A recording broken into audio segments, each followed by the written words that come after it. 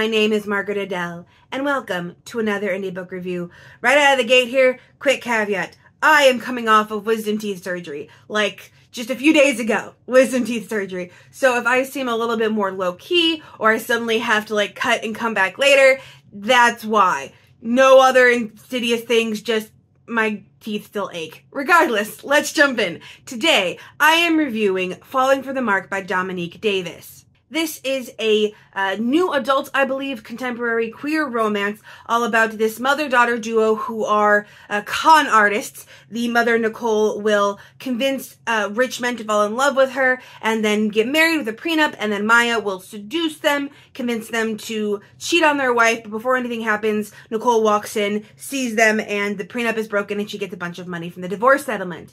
Well, this latest Mark, Eric, has a daughter named Kennedy, and she and Maya begin to have feelings. And right out of the gate, I was like, this sounds so messy and chaotic. Yes, let's go. I am pro chaos queers getting to be messy. I am so tired of the queers must be good all the time. Like, yes, let's get messy. But this case, I feel like a lot of possible drama and angst and mess was left on the cutting room floor. It didn't feel like the actual narrative lived up to the promise of the premise. For example, there's one moment where Nicole turns to Maya and is like, hey, Eric still doesn't see you as the sexual figure yet. He views you more like a daughter. You need to step it up. But you never actually see the stepping up happen. Like, Maya buys some fancy clothes, and that's it. And I wanted to see more of that. I wanted to see more of the con. I wanted to see more of Maya's struggle, because she has to seduce this guy as part of their con, but he's also just a really nice guy and is really sweet with them.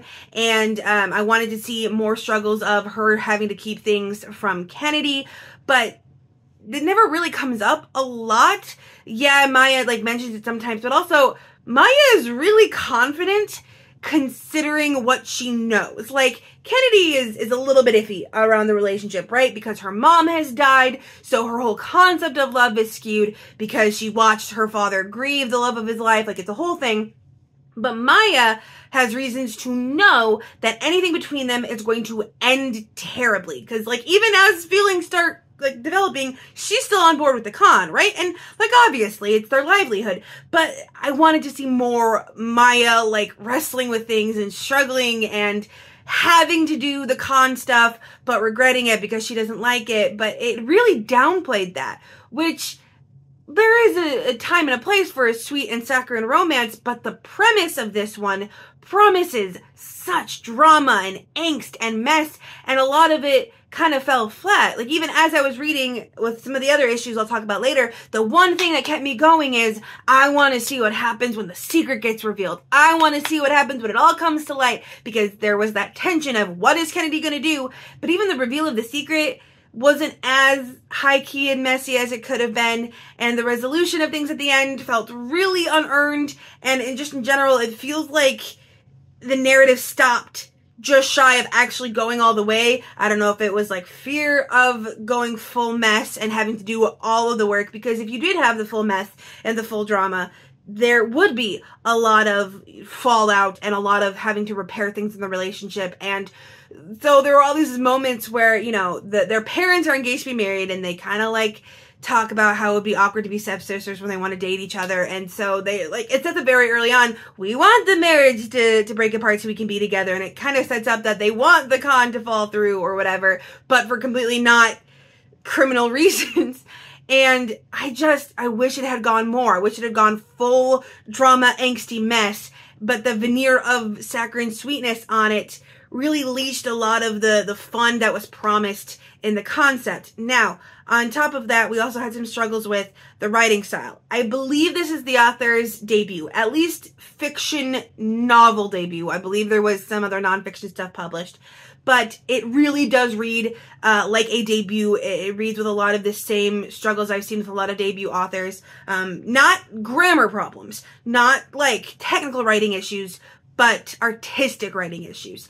Specifically, two things. The dialogue is really stilted and overly formal in a way that makes all of the characters kind of sound samey, and in a way that does not sound realistic to how people speak. For example, there are multiple moments where a character is falling down drunk or incredibly emotional and filled with grief over a thing, but they're still talking in perfect, like, emphasized multi-syllable words and perfectly intelligible sentences, even when they're so drunk they're literally falling down. And it didn't feel realistic, and as a result, a lot of the characters felt samey. Like, you would not have been able to guess who was talking without the actual dialogue tags there, because they were so similar. And obviously, I'm not going to sit here and be like, the Cuban character should have been dropping Spanish, or the black character should have been talking AAV. Like, obviously no, but there needs to be some kind of characterization that makes their personalities come across, because in a book, dialogue is the easiest way to get someone's personality across. What little vocal quirks do they have? What slang do they use? What weird way do they have of speaking? Or what accents do they speak with? Like, that kind of thing. There wasn't any of that. Almost everyone spoke exactly the same, which really lessened the characterizations. And also, there was that debut or early author trick of redundant storytelling. For example, just throwing this out here as like a general example, the place is noisy, and it states in the narrative the place is noisy. And then the character is yelling, and then the narrative has to tell you they're yelling because the place is noisy, when in reality you don't actually need that. A reader paying attention will know, oh, they're yelling because the place is noisy. Like, that kind of redundant add-on and constantly having to explain why characters are doing what they're doing when the environment around them already explains why, or their own preset motives would explain why, or things like they went back to the indie store that they went to at this specific time. Like, no, they only went to one indie store. They only went to one indie bookstore. I love the indie bookstore scene, but we don't need to verify that that was the indie bookstore they went back to. That kind of thing, where it's like, you gotta trust that your audience is paying attention and knows why characters are doing certain things. But I see that a lot with more debut authors, where maybe it's being unclear as to what is actually going to get across to the audience, so they kind of over-explain. Because I know I do that in my own writing. When I was first published, it was like one of the things that they had to be like, okay, dial it back. Dial it back. You don't need to explain that much. But there was that, and there was a stilted language, so it still read fairly quickly, but as a result, it read fairly flat for me. I hate doing the whole show don't tell critique, because we have talked about it, and sometimes you just have to tell. But my rule that I use in reviews is you should tell what you want the reader to know and show what you want the reader to feel. So I knew what the emotions were in the characters. I didn't feel them, because they're not really shown. They're literally stating them directly. Like, they would just state their complete, accurate feelings using full therapy language directly to the reader.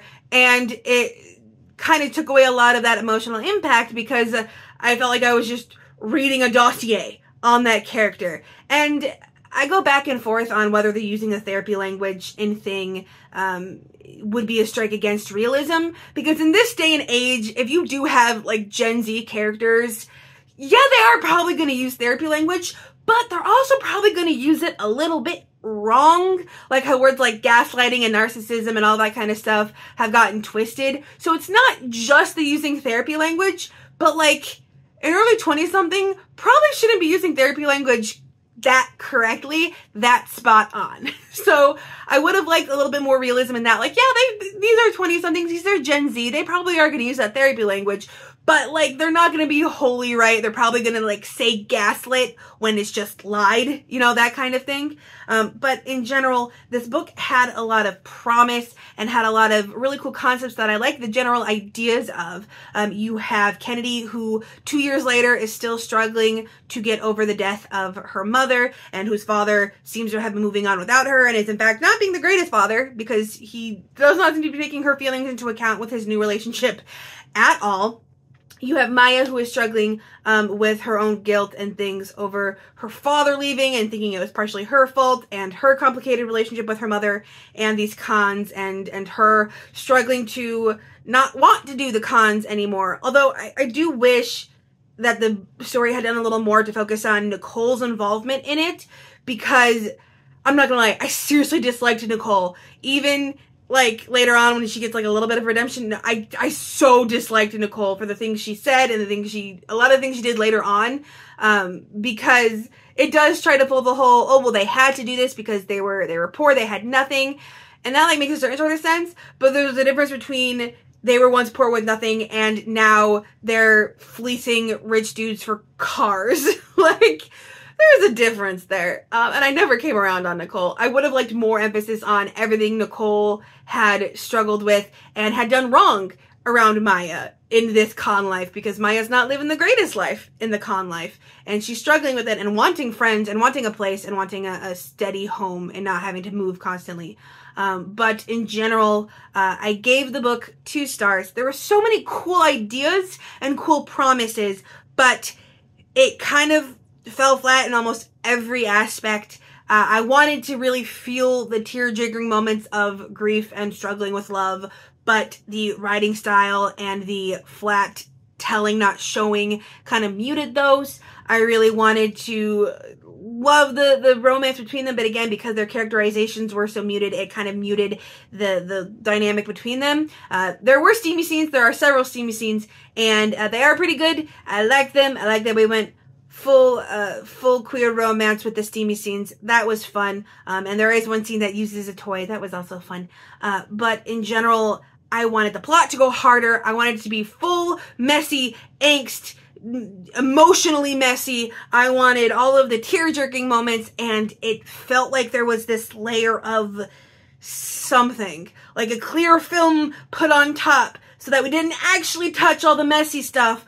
But, I mean, this is art. Art is meant to touch the messy stuff. I wanted that. I wanted the angst. And I do still think that this author can develop and do fantastic things moving forward. Like I said before, a lot of the stuff was just standard debut author stuff that a lot of writers go through and kind of have to learn. Artistic style is so hard to learn how to write, and it is so hard to just trust that your reader is going to know what you mean without over-explaining, especially in an age of so many bad faith criticisms online. But I'm not going to continue with this particular series. There is a sequel where Nicole has her romance, but I'm not going to be continuing with that one. I'm going to call it here. However, as usual, I would still be open to looking at anything else from this author. This one in particularly just wasn't exactly hitting it for me. And with nothing else to say, I hope you have a wonderful day and a marvelous tomorrow.